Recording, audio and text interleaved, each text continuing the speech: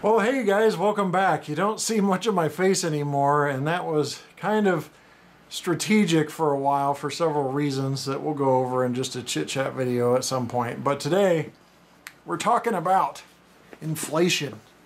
Yeah, you see it all over the news and everything, but how does it affect the model train hobby? Well, we've got a couple Walthers catalogs to look at, and what we're going to do is compare the price difference between now and 2007. Now I know for a lot of you model railroaders, 2007 is a joke. That's not even long ago. But when you do the math, it's starting to really add up. It was 16 years ago. Now I wasn't even in the hobby in 2007, but my cousin got me all these Walthers catalogs from 2007 up to 2014. He had double copies, so he sent me those. So now I can use these to give you an idea. Are you paying more for your trains now than you were then? We'll take a deep dive into inflation, how it affects trains, starting now.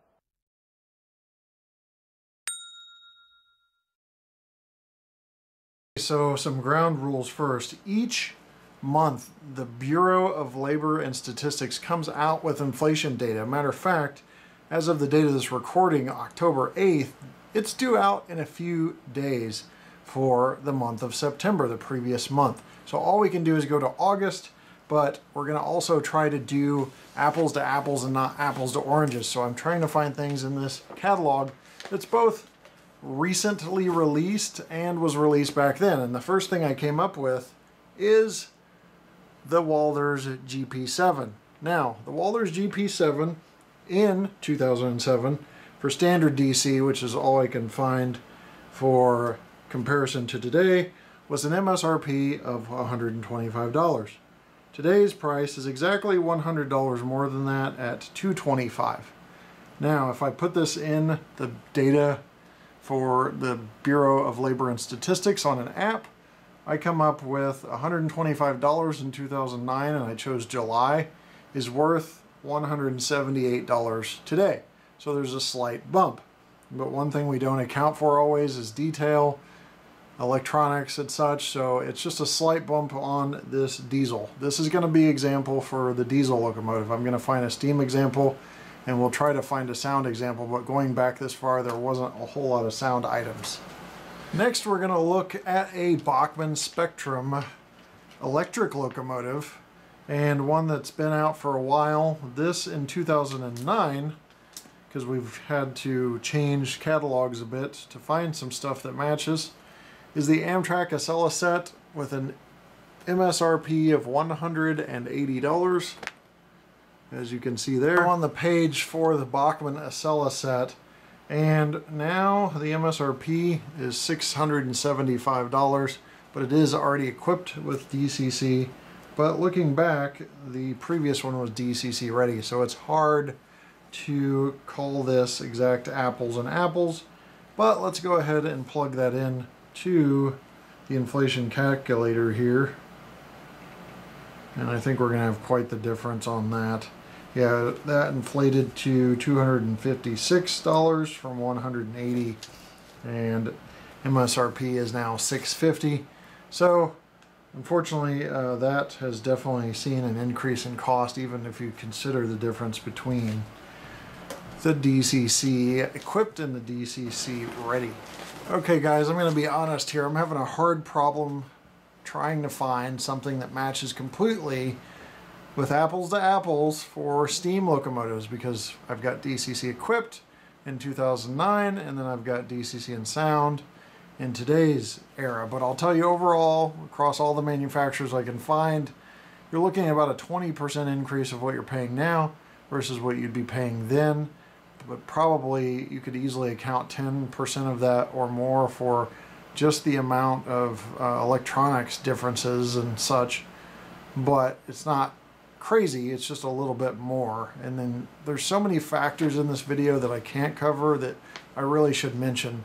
The cost of labor overseas to produce this has gone up so much. So my goal is to try to look at all the different categories: diesel, steam, Electric we looked at. We're going to look at freight cars next and passenger cars and see if I can find something to compare directly to. Because what I found overall in my study is we're not paying hardly anything more than we were then. It averages 10 to 20%, but again, a lot of those averages are based off of the difference between DCC and sound equipped steam locomotives. So let me dig in a little more and we'll go to the next item, which is freight cars. So Atlas has no shame in their game at all. I don't even have to go to the Walthers catalog to figure this out. Right on their site here is their Atlas HO scale articulated auto carrier. They've got prices all the way back to March of 2006. So since we're looking at 2007 to 2009, I'm going to look at March of 2008, where the MSRP on this was $64.95, compared to June of 2019, where the MSRP was $99.95. So how does that add up in the calculator? Okay, so $64.95 in 2008 and $99.95 for the MSRP in 2019. According to the inflation calculator, $77.91 would be just the inflation cost. Okay, here's a really interesting one. We can look at KD, which does not have as much overseas factors, if any. So, KD's PS1 HO scale boxcar, exact same that's in this manual here, this catalog for Walthers, is $39.95 today. I can buy that right off their website for $39.95. That's completely colored, decorated, painted, whatever you want to call it. But in the Walthers catalog, $31.95. So 2008 was $31.95. Today is $39.95. So let's see what the inflation catalog says about that. We're going to go all the way to 2023.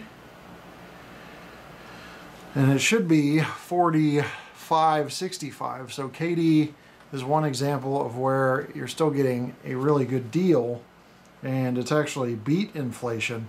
And you see that in lots of things, even in our hobby. You see it in electronics. TVs used to be insane. Now you can pick up a TV for so cheap, you can line your house with them.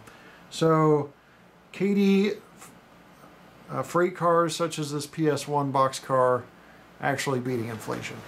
All right, now let's look at track real quick. We've got Pico Flex Track in here in the catalog, $7.60 for a 36-inch piece, as you can see right there. And when I look at Walthers today, I can tell you it's on sale for $7.64, which is almost exactly the same price, but it's actually marked out in $9.60, so we'll go with the $9.60 just to be safe, because Walthers has sales pretty frequently, and those items are going to be on, going to be off of sale at any time. So $7.60, and today is $10.86, so Pico Flex Track is another example of beating in the inflation curve. Okay, last but not least, we're looking at structures. I know this isn't the best put together video, but American Hardware Supply, a Walthers Cornerstone kit, $49.98 in 2008. Today is on sale for $55.98 on Walthers.com, but it's $64.98 marked out, so that's what we're going to go with for the price difference.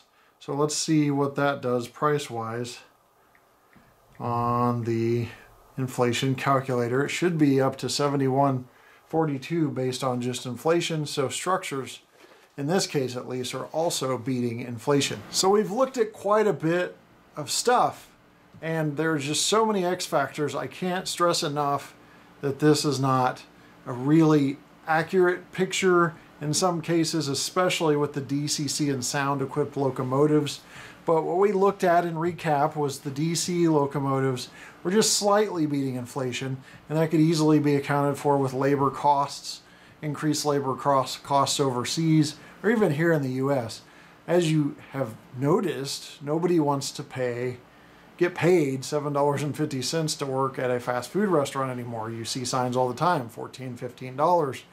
starting out at a fast food restaurant on those billboards, at least where I live, and I'm not even in a big city. So there's going to be increased labor costs that are factored in, the electronics differences, especially when I tried to compare some of the electronics with DCC equipped versus DCC ready.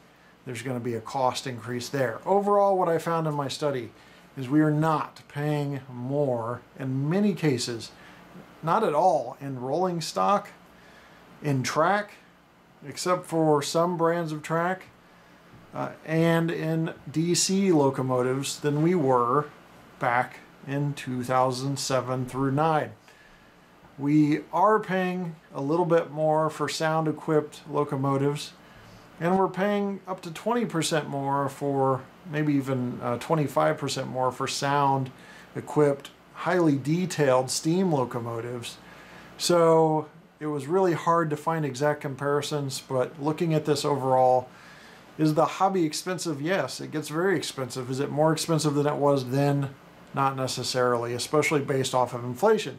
Now, many people can argue that you could buy a house for a lot cheaper, you could buy a car for a lot cheaper, interest rates were cheaper. All of that is true, and that's going to pinch you more on the front end to not be able to spend money on the train end of things.